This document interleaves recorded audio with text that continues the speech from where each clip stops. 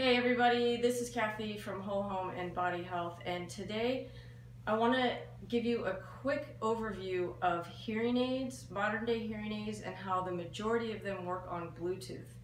Now, I think that this is a very bad idea because when you've got Bluetooth so close in your ears, so close to your brain, and they communicate with each other, science has shown that that can cause a whole host of problems.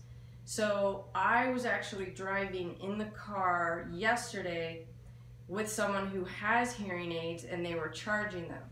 When I lay down to sleep last night, I noticed that the tinnitus in my ear had come back, and I wondered, where did I get an exposure? Because when I have an elevated radio frequency exposure, that's my first sign, is that I get the tinnitus, the ringing in my ears.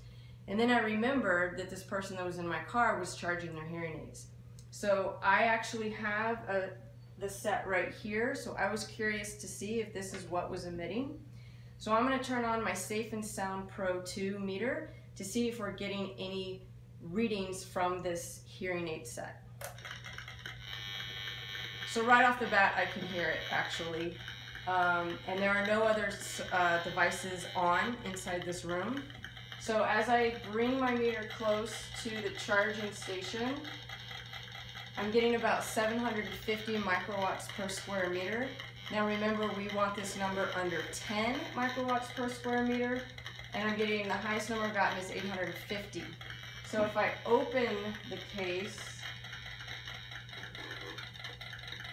I'm getting about 1,090. And if I take the hearing aids out, whoa, I'm getting a spike.